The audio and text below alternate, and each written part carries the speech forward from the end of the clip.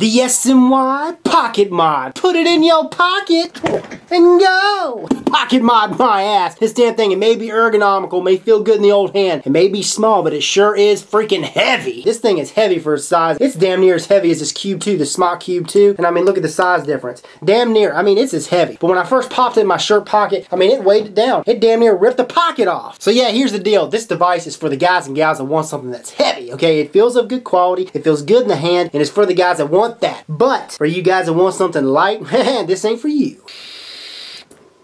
So as you guys can see, the performance is great. It all depends on the device you have on here, but everything about this I have been enjoying. I've been using it for 2 months, 2 freaking months, putting it through its paces, and I gotta say, man, this thing, it delivers for sure, especially for the price point. Okay, I've got a sub-tank mini on here, and I've got the RBA section here. The build I have in here is a 0.75 ohm build using A1 26 gauge Canthal, and I'm vaping at only 19 watts. Only 19 watts, which is 3.7 volts.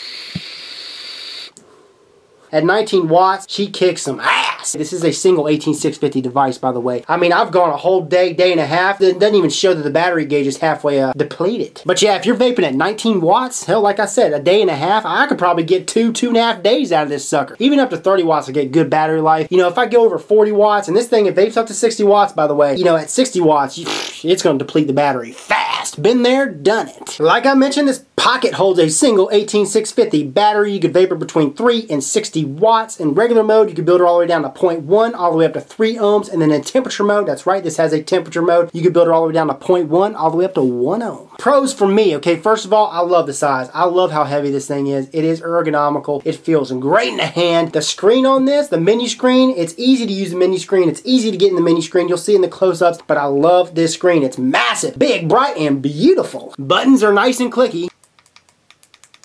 For me, the battery life has been great, but I've only been using tanks on here. I've been vaping between, you know, 18, 19, 20, up to 30, 35 watts. Mostly I've been using this sub-tank mini.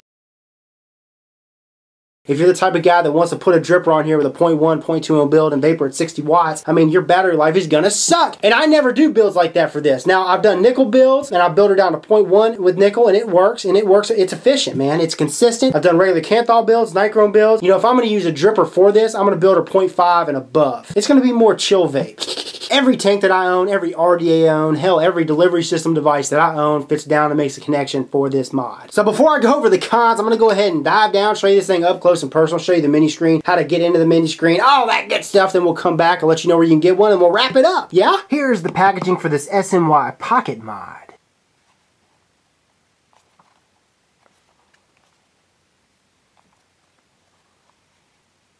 Pop the lid, and then inside we got our Pocket Mod. Got a little ribbon to make it easier to pull this sucker out. And then underneath that, we got a quality control certificate. And then underneath that, we got a manual. First, the dimensions, 82mm by 46mm by 26mm. So let's go ahead and take a little tour. Here's the front of the device where you have your menu screen. We'll get into that in a second. So on one side of the mod, you got your fire button up top and your waters up, waters down buttons down below. Nice clicky buttons.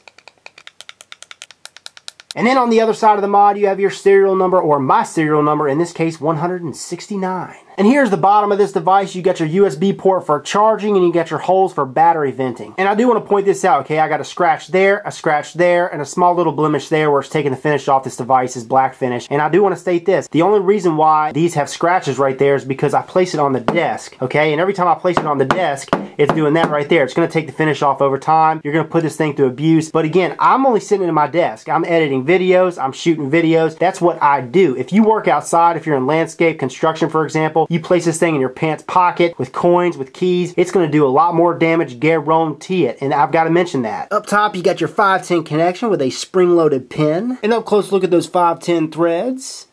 Here's the back panel, and as you guys can see, it's got that carbon-esque finish or feel going on, and the logo you guys are seeing right now is the Project Sub-Ohm logo. Again, here's the base of this device. You get your fingernail in here, and you pull this up, and that's how you get it off, the back panel, and it is a magnetic back panel. You got a magnet up top and down below. And here's the inside of this mod. You got your magnet up top and down below. That's how this thing secures with the back panel. Here's your battery tray. Like I mentioned, this holds a single 18650, negative side up, positive side down. Make sure you line it up to where the clip is at the bottom.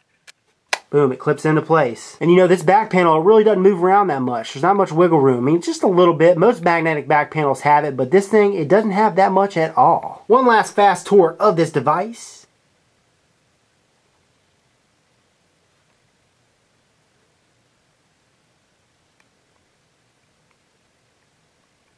Oh yeah, before we move any further, SMY, the manufacturer of this device, they market that the casing is manufactured out of zinc alloy. So in order to turn this sucker on, 3 clicks the fire button does it. 1, 2, 3. The first thing you're going to see is this SMY logo, and then you're going to see no atomizer detected because there's nothing screwed onto this mod. And then when you go to press that fire button, what's it going to say? Oh, no atomizer detected. Go figure. So what I went ahead and did was I dropped the exposure so you can see this screen even more clear, beautiful, bright screen like I mentioned in FaceTime, but up here you got the battery gauge, you got the puff counter, the resistance, the voltage, the amps, the date, the wattage, the time, the speedometer, and then down here you got setting icons. Power off, lock, more in-depth settings, and then information about this device. Now watch this. We're going to hit this fire button and watch what happens. Oh, we got our resistance reading set to 20 watts now, 3.9 volts, 5.1 amps. And when I press this fire button, watch what happens. The wattage turns red and the counter turns red.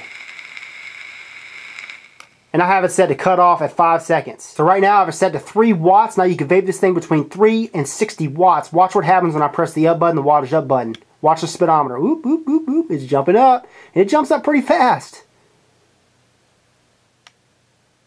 Time to go back down. Look at that speedometer. Pretty cool. And you can always scroll up just like this, or scroll down just like this as well. You don't have to hold it down. Now to go ahead and get into the menu icons, all you do is hold down the fire button 3 times. 1, 2, 3. And as you guys can see, this power icon is highlighted. Now to scroll to the right, all you do is hit the wattage down button. To scroll to the left, hit the wattage up button. And whenever you have the icon highlighted that you want to get into, all you do is hit the power button to get in there. Right now we have the power icon highlighted. Hit the fire button and it says shut down, yes or no. To scroll, hit the wattage down button over to no. Hit the wattage up button over to yes. Hit the power button and it shuts down.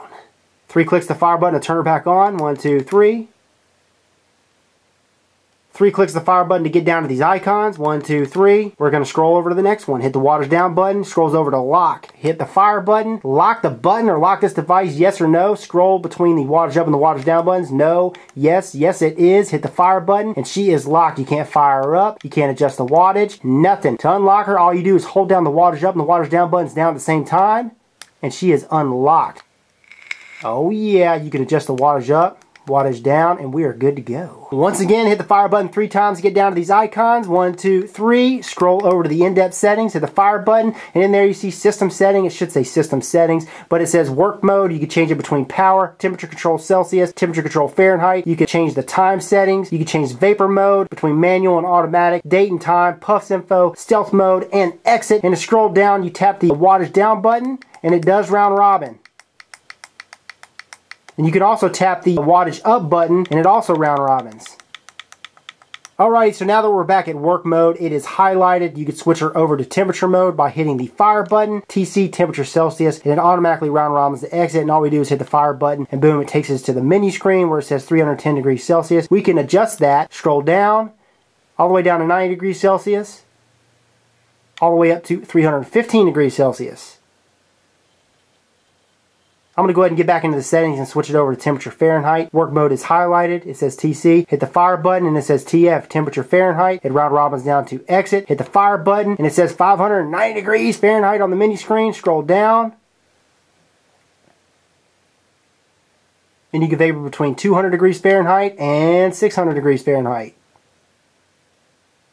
I'm going to go ahead and switch her back to power because that's what we have it set to. Wattage mode, hit the fire button again, and boom, we're back to power. The next system setting highlighted is time setting. Hit the fire button, and boom, it says overtime. That's the first setting within the time setting. 5 seconds, that's what it's set to, which means when I hit the fire button, it is set to fire for 5 seconds, and then it automatically cuts off. We can go ahead and switch that, hit the fire button while that's highlighted, and we can adjust it while it's red. We can adjust it up 6, 7, 8, 9, 10. Okay, let's say we wanted to fire for 10 seconds before it cuts off. Then we hit the fire button, and that's set. Now hit the wattage down button or the down button to scroll down. LCD off. That means that in 60 seconds this thing is going to cut off the screen. Now we can adjust that by hitting the fire button while it's highlighted.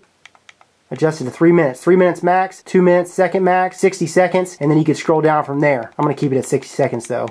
Whenever I have it set, hit the fire button. Now auto shutdown. That means the device cuts off completely. I have it set to 60 minutes. Hit the power button, go in and set that. 3 minutes. Never. 60 minutes is fine with me. Hit the fire button to set it. Exit, hit the fire button. Now vapor mode, I'm not really a big fan of it, but you can switch it to automatic, hit the fire button. Let me show you how this works. So I have it set to fire for 10 seconds before it cuts off. All I have to do is hit the fire button once until this turns red. It's going to automatically fire for 10 seconds.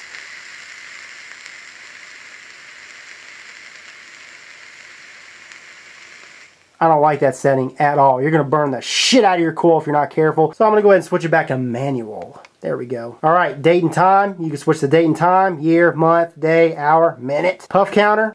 Now to reset it, it says reset puffs. All you do is hit the fire button when it's highlighted, and boom, it resets it. Stealth mode, no. All we do to say yes to take it in stealth mode is you hit the fire button when it's highlighted, and boom, yes. Exit, yes. Now it doesn't look like it's in stealth mode now, but look at that. Stealth mode on, it cuts off. When we fire it, oh yeah. To go ahead and switch it back, 3 clicks to get in. 1, 2, 3. Hit the fire button to no, exit, and we're good to go. Now this last icon is question mark, is basically information about this product, about the chip, etc. 1, hit the fire button to 2, 3, 4, 5, and 6. And it automatically takes it back to the menu screen when you scroll past the 6th page. So that right there, boys and girls, is an up close look at this Pocket Mod by SMY. Let's go ahead and take her back to FaceTime.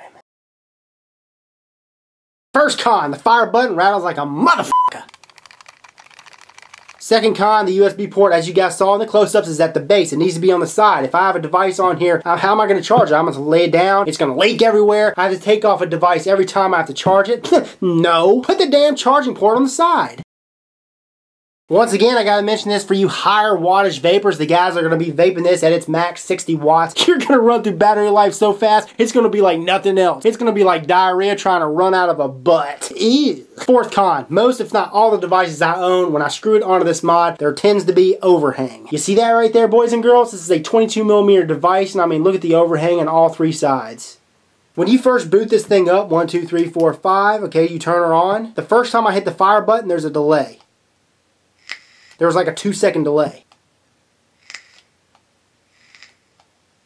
But as the coils heat up, I mean, the delay, it diminishes. Still got to be mentioned as a con, though. And one last con I found for this, and this is going to be a subjective one. Like I mentioned, in temperature mode, it's consistent. Temperature mode, it kicks ass, but I wish you were able to build below 0.1. Unfortunately, you're not able to with this device. So the shop that sent this device to me to review for you guys is a shop by the name of Vapor DNA, vapordna.com. I'll have a link down in the description. And right now, they're selling this puppy for $89.99. That's right, $89.99. Now on to the big question, the big answer of the day. Hey, Rip! If you lost this today, would you go out tomorrow and buy one? And the answer is definitely $89.99 for what you get. I've been using this for 2 months. It hasn't failed on me yet. Temperature control has been super consistent. Power mode's been consistent. Everything. I like everything about it. You know, in temp mode, I wish you were able to build down to 0.05, but to be honest with you, I've been using this mostly in just regular power mode and have loved it. It's small, it's compact, it is heavy. If you don't like heavier devices, you're probably not going to like this, but I like heavy devices, okay? Like I said, 2 months I've been using this. It's been kick-ass. Hell yeah, I'd buy it. This is Rip Trippers, and remember, smoking is dead, vaping is the future, and the future is now.